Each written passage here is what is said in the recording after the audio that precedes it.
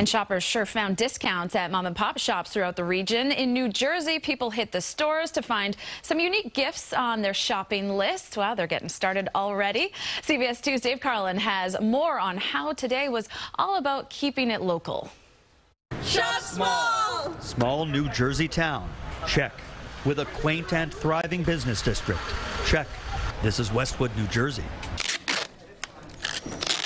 On Small Business Saturday, The rocker tees, anything like with the rock and roll is really popular. Heidi Skelton owns Threads. She discounted everything 20% for this day set aside to celebrate and support small business owners. We have relationships with all our customers, so they're our friends. We've watched their kids grow up.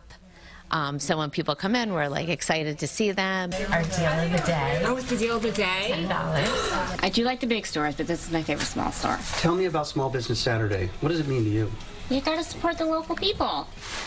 They have to survive. It's tough being a small business, but it's so much fun and it's so rewarding. Kimberly Aludo opened Westwood Candy Company and Gift Shop 13 months ago. We're more than just a business. We're a part of the community. That's really what I strive to be. So it's always nice to have your community come back out and support you. And luckily, Westwood has been amazing since I've been in business. And over here on Westwood Avenue is a store that has been around since 1979, Music Merchant. We sell a lot of stuff, you know, and then we have record store day was huge yesterday. The hot seller is always vinyl. From now on, our troubles will be miles away.